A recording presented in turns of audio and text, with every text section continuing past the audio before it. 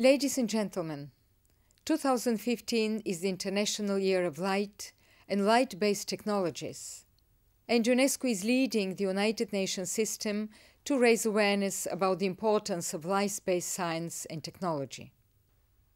Our goal is to support societies in tackling challenges of energy efficiency and intelligent lighting to clear new pathways to sustainable development.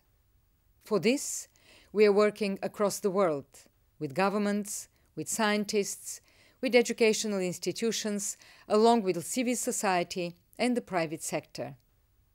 This is why I am pleased to partner with the international organization 1001 Inventions to launch the World of Ibn Al-Haytham global campaign to promote light science for the benefit of all. A groundbreaking scientist from 1,000 years ago, the life and work of Ibn Al-Haytham have never been as relevant as they are today. In this International Year of Light, let's draw on his example and shine new light on cooperation for sustainability.